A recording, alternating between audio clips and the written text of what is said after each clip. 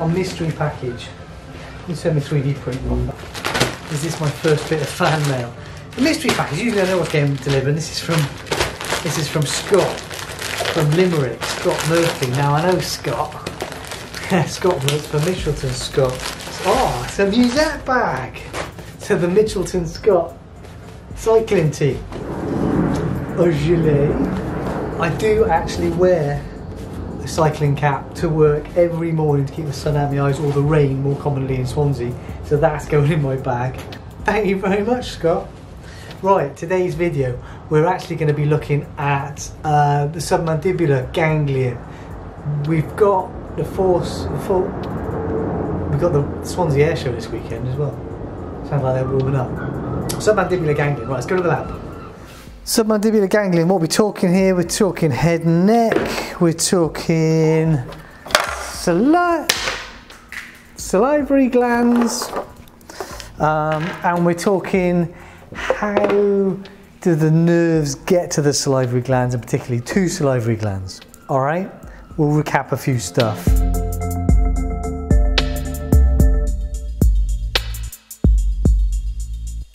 So, salivary glands. You know what they do? They're making saliva. Saliva is very useful because it dissolves the stuff that you're chewing, the food, dissolves the chemicals so you can taste it, starts off digestion, helps you make a bolus of food for swallowing, all that stuff that we've talked about before. And there are 4 parasympathetic ganglia of the head on either side. Parasympathetic, typically associated with rest and digest functions. Of course, today we're talking digestion, saliva, and I promise we'll do all 4. The 4 parasympathetic ganglia are the otic ganglion, the pterygopalatine ganglion, the ciliary ganglion, and the submandibular ganglion. We've done otic, we've done pterygopalatine. Ciliary ganglion I'm saving because it's the hard one. Or it's the hard one to describe. Submandibular ganglion you might think of as the easy one. Let me see, it's a bit deep in there. So we should recap a few things, but then we're going to talk about the facial nerve, cranial nerve 7. We're going to talk about chorda tympani. We're going to talk about the lingual nerve and describe what that is. And by doing that, we'll also have to talk about the trigeminal nerve, cranial nerve 5. We'll talk about the salivary glands, and we'll talk about parasympathetic and sympathetic innervation to the submandibular gland and the sublingual gland. And by talking about all of that stuff, we will then have talked about the submandibular ganglion, where it is, what runs through it, what its job is, and that sort of thing. All right? So it's the whole picture we're going for here. There are 3 pairs of salivary glands. Here we've got the parotid gland, para-otic. It's next to the ear, otic referring to the ear. So there's the parotid gland. The parotid gland is not our subject today. The parotid gland is not innervated by the facial nerve, and it's not innervated by fibres running through the submandibular ganglion. The submandibular ganglion is going to innervate the salivary glands we see down here. So you can see where we are. Here's the tongue, there's the oral cavity. Right, got the mylohyoid muscle under there. The submandibular gland is looping around the posterior free edge of the mylohyoid muscle here. It has a single duct running anteriorly, so it's going to secrete saliva through the duct and release it into the mouth. We've done the salivary glands elsewhere in detail. Here's the sublingual gland here, sublingual, literally below the tongue, inferior to the tongue, and that's got lots of little ducts. So it's these 2 glands, 2 pairs, there's 2 on either side, 2 pairs of glands, submandibular and sublingual glands, that are going to receive innervation through the submandibular ganglion, and the parasympathetic fibres are going to cause them to produce saliva. Okay, they're also going to get some sympathetic fibres, and we'll talk about that as well. Now this is useful because you get an idea of where they are in situ. Now this big model is a cutaway of the mandible, and there we see the submandibular gland and the sublingual gland here, okay? And that mylohyoid muscle there forming the floor. All right, first things first, the skull. and the brain. Let's start from here and then work our way to the glands, all right?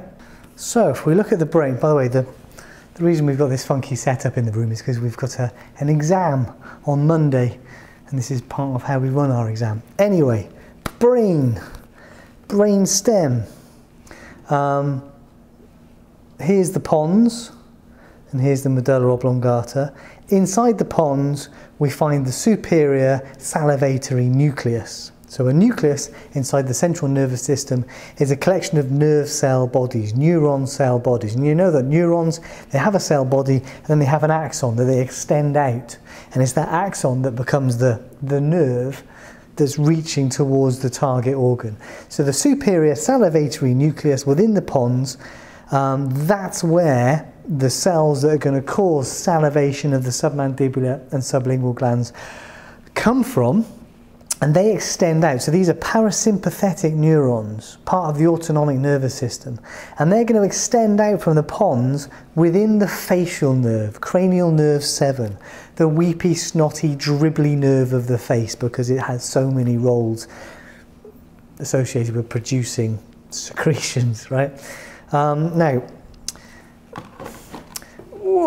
one thing here maybe to mention is, I think I've mentioned it before, is the idea of nervus intermedius.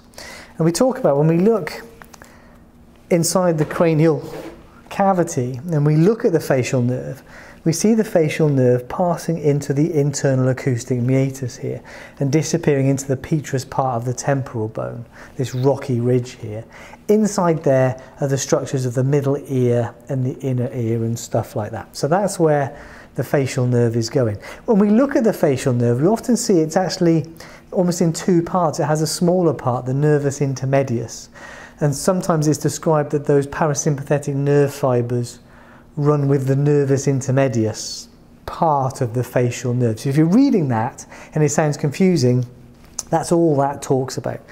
Otherwise, just consider these parasympathetic fibers to be part of the facial nerves. The facial nerve runs in to the internal ear and the middle ear space, and inside the middle ear there, it gives off a whole bunch of branches, because as I alluded to, it's got a whole bunch of different jobs to do. And those branches find their way out through various foramina, cracks, fissures, and that sort of thing in the skull. The nerve branch that we're interested in is the chorda tympani. And if you really wanted to know, I don't think you'll ever find this, but the chorda tympani works its way out from the middle ear, so it branches off the facial nerve in the middle ear and works its way out of the middle ear bony spaces anteriorly into the face by passing through the petrotympanic fissure. Petrous, remember, of tympanic, anyway. And it gets into the infratemporal fossa. So this is the temporal region here, up here. The infratemporal fossa is the depression in the space beneath it. So it's in that infratemporal fossa. Anywho, the chorda tympani is probably most famous for carrying taste sensation from the tongue back to the brain. And it's carrying taste sensation from the anterior 2/3 of the tongue, and the chorda tympani then is a famous part of the facial nerve. Chorda tympani is also carrying parasympathetic neurons from the brain out towards the face. All right, so can we see that on here? So what we can see on here is we can see the chorda tympani branching from the facial nerve and then running anteriorly here. This is a deep model of the face. We see lots of structures here. Now the chorda tympani is going to run towards the lingual nerve. Right. This here, this is the trigeminal nerve, cranial nerve 5. The trigeminal nerve's main job is to carry sensory innervation back from the face, and it also innervates the muscles of mastication, the muscles you use to bite with. It splits into 3 branches, and it gives off this mandibular branch here, which drops inferiorly down into this same sort of space here. So the mandibular branch of the trigeminal nerve is going to run anteriorly to the tongue, but the trigeminal nerve, because its job is general sensation, it's going to carry the sensation of, touch, pressure, temperature, fine touch, pain, that sort of thing, from your tongue back to the brain, okay? And it's the lingual nerve that is the branch of the mandibular branch of the trigeminal nerve that runs towards the tongue. The chorda tympani, that nerve joins with the lingual nerve and runs with it because it's going to the same place, it's going to the same anterior 2/3 of the tongue. Chorda tympani is going to do taste, mandibular branch of the trigeminal nerve is going to do general sensation from the tongue. Okay? So the lingual nerve then is a mixed nerve. It has fibres from cranial nerve 5 and it has fibres from cranial nerve 7 in there. So in there are our preganglionic parasympathetic neurons that are going to innervate the glands down here. Right, so if I pop this off, that's what we're seeing here. So we're going from here, we're going deep into the oral cavity, so we're going next to the tongue. You can see the lingual nerve there running anteriorly towards the tongue. We talked about its job. And we can see the duct of the submandibular gland running anteriorly there. So there's the submandibular gland and there's the sublingual gland there, the two salivary glands. Now, as the lingual gland is running, the parasympathetic neurons leave it and pass to the submandibular ganglion. We got there eventually. There's the submandibular ganglion there. So it's superior to the most posterior part of the submandibular gland. It's kind of at the posterior edge of the mylohyoid muscle. It's kind of near the duct of the submandibular gland. But the submandibular ganglion then is pretty much hanging from the lingual nerve in that spot there. Now what's happening there is what happens to all parasympathetic neurons. A preganglionic parasympathetic neuron has left the central nervous system and has got close to the target organ. You know, something like that usually happens. And then it synapses. In the ganglion, we've got another collection of nerve cell bodies. If it's outside the central nervous system, we call it a ganglion. If it's inside the central nervous system, we call it a nucleus. Same thing, essentially. The preganglionic parasympathetic neuron sends its axon in there, and it finds the cell body of a postganglionic parasympathetic neuron. And it's going to send its action potential from the first nerve to the second nerve, and then that, from the submandibular ganglion, the postganglionic parasympathetic neurons are going to run to the submandibular and sublingual salivary glands and cause them to secrete saliva. The cells in there are producing saliva, and they're actually surrounded by myoacinar cells, so cells which have got muscle fibres in them, myofibrils in them, which can actually squeeze. So the parasympathetic innervation can actually cause the squeezing out of saliva from the glands in the oral cavity in response to food, which is why you drool when you smell nice foody smells. And that is the submandibular ganglion. That is where it is, and that is how the nerves get to it. And hopefully you have a good understanding of what the lingual nerve is now. It's a mixed nerve. All right? Okay, good job, well done. Now, we haven't actually got the ganglion on here, but you know it would be around here somewhere. So the other thing to mention is that these parasympathetic ganglia of the head, this is where parasympathetic neurons, they synapse. One neuron meets another neuron. There is a meeting of neurons there. But it's important to be aware that in these ganglia, other neurons, other nerve fibres run straight through that ganglion as well, but they don't synapse in that ganglion. This is wiring, this is cabling, right? This is just the route these nerve fibres are going to take to get to the same target structure, the same organ.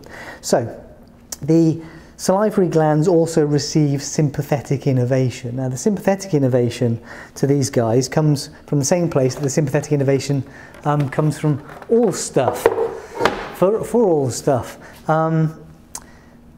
the sympathetic neurons come out of the spinal cord within the thoracic levels and run out to the sympathetic trunk and what have you. We've talked about that before. And the sympathetic ganglia run up into the neck, and sympathetic neurons tend to follow arteries to get to target structures. So what we're talking about here is that the blood supply to the salivary glands is through arteries and arterioles, right? Arteries and arterioles have got thicker walls because they've got smooth muscle in their walls. The sympathetic innervation to that smooth muscle can cause vasoconstriction, so can limit blood flow to the salivary glands. So by controlling the blood flow to the salivary glands, you're also controlling the activity of the salivary glands. So you get an idea of how parasympathetic and sympathetic are working in opposition. So the sympathetic nerves will follow the common carotid artery up the neck to the external carotid artery to the facial artery, and that'll take them roughly to the right region, and then the sympathetic neurons will run through the submandibular ganglion without synapsing. They've already synapsed, that was ages ago, and that's how they get to the salivary glands. Okay, so that's the autonomic innervation to the salivary glands, submandibular and sublingual, while we were there looking at it anyway. All right, and Robert's your father's brother. Right, there we go, that's it. I better check everything's ready for the exam on Monday, and I'll see you guys next week for another something.